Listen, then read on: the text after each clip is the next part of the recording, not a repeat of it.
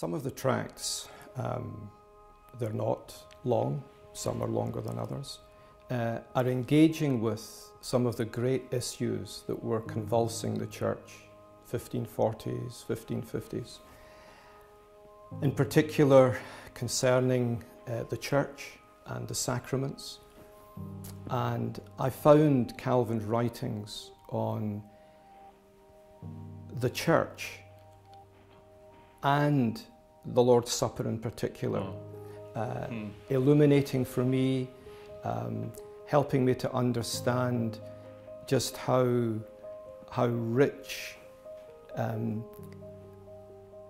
the place of the sacraments has in the life of the church in a way that is often not appreciated today. But there's one tract in particular, I think 1543, concerning the church, where he says something that would surprise, I think, many Protestants and many Reformed Christians when he writes this dedicatory preface to Charles V, the Emperor, and says, you need to understand what the Reformation was about. It's about, first of all, the recovery of the true worship of God. That would surprise many people. I think they would say, well, it's about justification. And Calvin goes on to say, and how we are rightly reconciled to God in Christ. But when you understand why Calvin said that the great issue is how God is to be worshipped, I think it casts a whole new light on how you read Calvin and how you read actually the other magisterial reformers, that they had this passion that God should be worshipped according to his revelation. And that was something that really impacted me in past years. The letters are superb.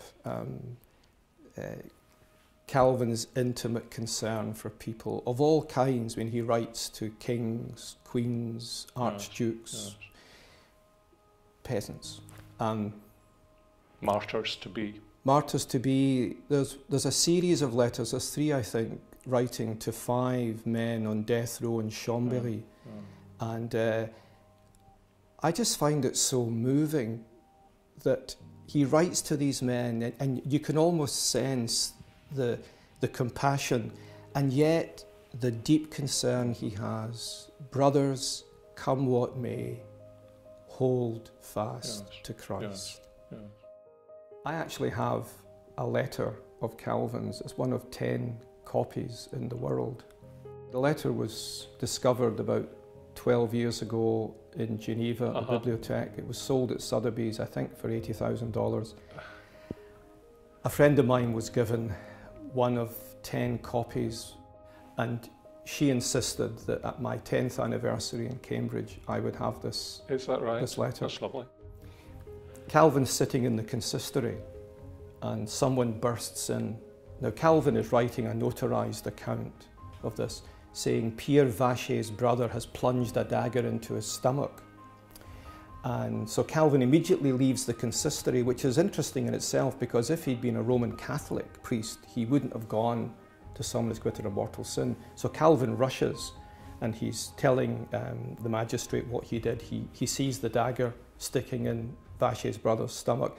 Calvin's first words were, even now, if you turn to the Lord Jesus Christ and repent of your sin, he will forgive you and bring you to his eternal glory.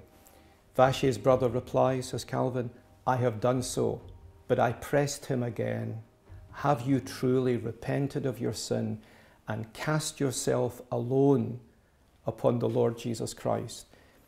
Vachet's brother replies, I have. And then Calvin says, the barber arrived, so I left. The barber being the surgeon. And so I have this framed letter. And it just, for me, it just conjures up someone who, in the midst of the details and the important aspects of running the life of a church, hears of a need, he rushes to it. What's his first concern? To help this man in his extremity prepare for eternity.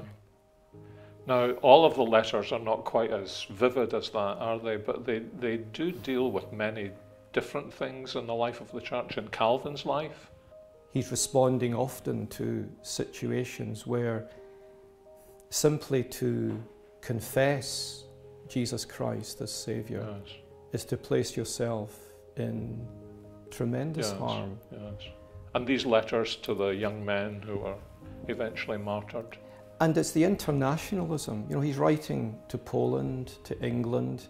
You know, he writes to the Duke of Somerset, please tell Her Majesty that Knox's treatise had nothing to do with me.